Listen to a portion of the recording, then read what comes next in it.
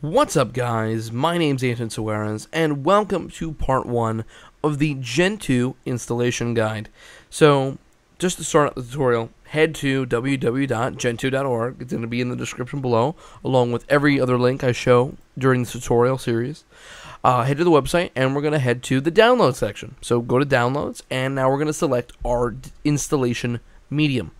So, for me, I'm going to be grabbing the AMD 64, aka 64-bit installation CD. So I'll download this. So now that I'm downloading the installation CD, you also have to select yours. So depending on your architecture of your CPU, Gentoo has every possible architecture you could think of. AMD 64, which is 64-bit, 32-bit x86, Alpha, ARM, HPPA, i64, IA64, things we've never heard about, things most people, the general consumer, will not be using. Most of us have either 64-bit or 32-bit. For me, this tutorial is going to be based on 64-bit. The reason why, don't be confused if it says AMD, it's not really AMD. AMD just made the 64-bit standard back in 2004, I believe. It was where 64-bit came about, and they're the ones who basically invented the 64-bit architecture, and then Intel later on adopted a very similar or almost identical architecture later on. So don't be confused by the naming. I was confused, and that's why when I first tried this a long time ago, I did this one by accident, because I was like, yeah, I don't have AMD, but no, it doesn't mean that. Next thing, the handbook. I'll have this in the description below as well. We're going to be following the AMD 64 handbook, 64-bit handbook, because I have 64-bit. This is the handbook we'll follow. Most of the steps are the same for 32-bit. But if you're on 32-bit, still follow the tutorial. Just make sure you're also make sure you're looking at the 32-bit tutorial on the handbook. I'm going to say it wrong, but make sure you're looking at the 32-bit handbook just so you're getting the correct files and stuff like that. Just the steps may be slightly different for a few of the commands. So if you're 32-bit, make sure you're looking at that. And with that said, let's jump right into the tutorial. So now that we've booted up, so saying you've made a USB stick or you burned a CD, I've made tutorials in the past on that. I have a video on how to do that. I'll make a bootable USB stick. Once you've done that, you reboot your computer, go into the BIOS, figure that out, get into a BIOS, and then boot from the USB stick. And you'll be presented with this screen. So for Gentoo, we're going to press F1, and we're going to type out Gentoo. And I am in VirtualBox. The virtual. Alright, great. So now that we are fully booted up, we're going to start the tutorial. So the first step we're going to be doing is seeing if we have network connectivity. So we're going to do ping-c 3 www.google.com. And we do. So that's a good first step. If we don't, that's what we have to troubleshoot. So for other people who might not have internet connectivity out of the box, we have to run the command ip-link. Now, ip-link will pull up the interface that we have for Gentoo. So we have ENP0S3, and that is our networks card, basically ID. So what we'll run if we don't have network connectivity, you'll run ip-link set ENP0S3 up, and that'll just set the interface up, the network interface up, and then you'll run the ping seek3 command again, and you should have network connectivity. If you do not, again, have the handbook open in another window, I have that open as well, and just you can test your network and troubleshoot it, and there's a lot of different resources you have, to manual network configuration, to loading certain kernel modules manually to get your network to work. So that might be a thing you have to do. If you have a network card, I've never done Gentoo with a network card because my computer does not currently have one, but the command I'll show you regardless is iw config and then enp0s3, or your network. You're going to insert your own network interface name. So when you run ip-link, you'll get your own different name than mine. So the next step is configuring network, so when we chroot into our install environment later on, we have internet connectivity still. So for the command for that is going to be, we'll clear this out first. We'll do ip-link again. We'll see the interface name. We'll do dhcpcd enp0s3 and sending commands to master process. That's it. That will be for later, just so we have internet access when we chroot. Alright, so the next step, so preparing this is just getting all our basic hard drive formats and hard drive partitions set up. And for that, we'll be using parted. So here we go. We'll do parted -a optimal /dev/SDA. Now we're in parted. I actually really do like parted a lot more than I like fdisk or any other ones. So mk label GPT, because it basically uses, and you'll see in a second, it basically uses just normal, like almost like talking, like set this up, make this. It's very easy to kind of understand the syntax of it. So we're going to put the units in MIB, megabytes. We'll mkpart, make partition, primary, 1 and 3. We're not doing swap in this tutorial, so that's one kind of thing. If you want to make swap, you have to do that on your own. Name 1 grub, set 1 BIOS grub on, print. And again, this is not a UEFI tutorial. This is not going to be for people who are using UEFI motherboards.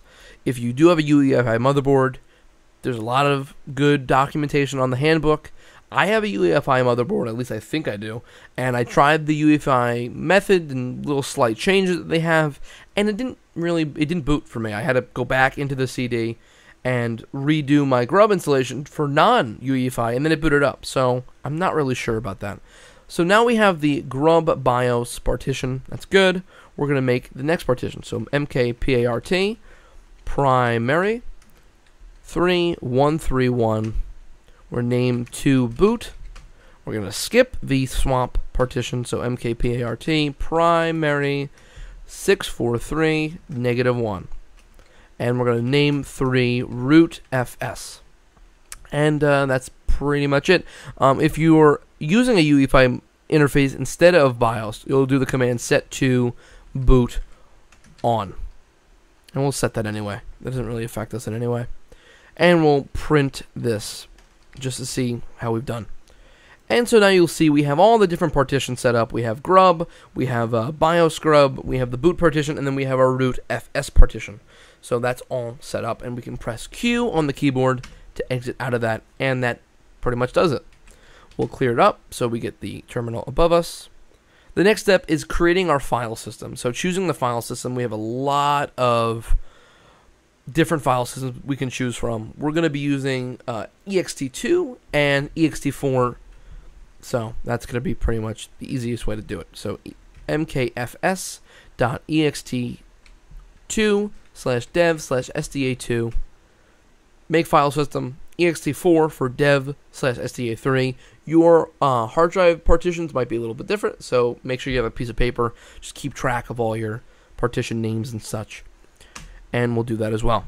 We're not going to be doing swap, and we can go on to mount our installation. So /dev/sda4, no, sda3, sorry, /mount/gentoo, mkdir/mnt/gentoo/boot, mount/dev/sda2/mnt/gentoo/boot. Alright, great. So we just mounted the file system, and we will continue on. Okay, for the next step, we are going to be doing the date command, setting date and time. In the bottom, in the video screen you're seeing right now, you see actually a chart for military time, and that's just to help you guys out for what time you have. So for me, it is 5:45. I'm going to be putting that command in. So we'll do date, and then it's going to be 07/27, so July 27th. It's 1744, 1700 hours, 44 minutes. So now it's 45, and the year is 2016. And there we have it, the date command. So that's finished, and now we have date and time set. And I can get rid of the little picture. Love OBS, really do. Alright, so the next part is getting our stage 3 tarball. So we'll clear that out. We'll do cd/mnt/gentoo. And the next command will be links. And this is one of the coolest things when I really started trying to do Gentoo a couple months ago now. This was the coolest steps I run into. I was like really surprised it had something like this.